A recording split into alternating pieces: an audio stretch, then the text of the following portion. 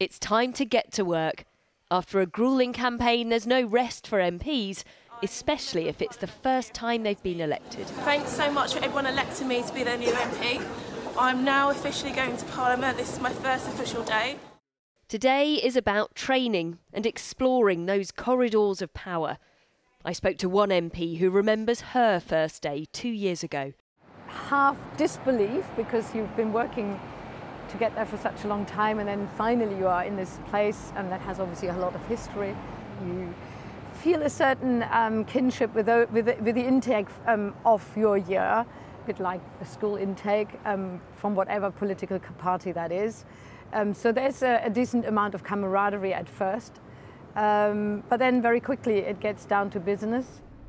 For some, this place is already quite familiar. Perhaps they've been working as a speechwriter or a special advisor to a politician.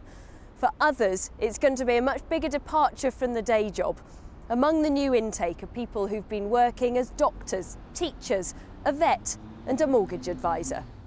They'll all be assigned a buddy from the parliamentary staff to introduce them to places like the library, to help set up their offices and navigate the business of lawmaking, the parliamentary procedure, courtesies and conventions.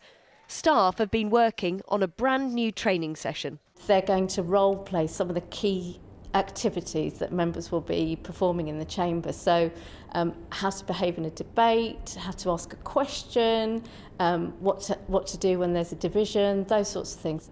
There is a lot to learn, and with the first vote planned for Friday, the 140 new MPs need to hit the ground running. Tessa Chapman, 5 News.